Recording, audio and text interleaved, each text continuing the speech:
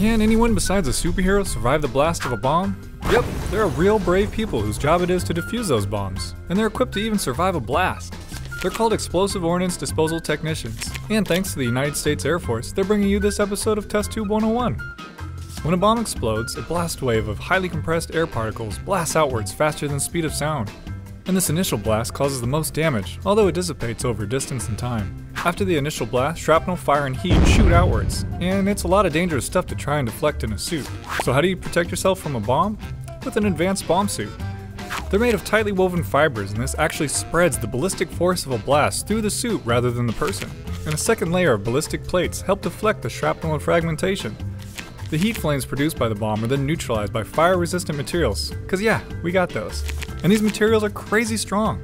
For example, Kevlar is made of aramid fibers. These are synthetic fibers woven from polymers, or large molecules made from strands of smaller molecules, called monomers. This makes a plastic that can stop bullets and is 5 times stronger than steel. The one thing these awesome bomb suits don't come with? A cape. The United States Air Force is powered by airmen and fueled by innovation. Want to learn about other technology used by the armed forces?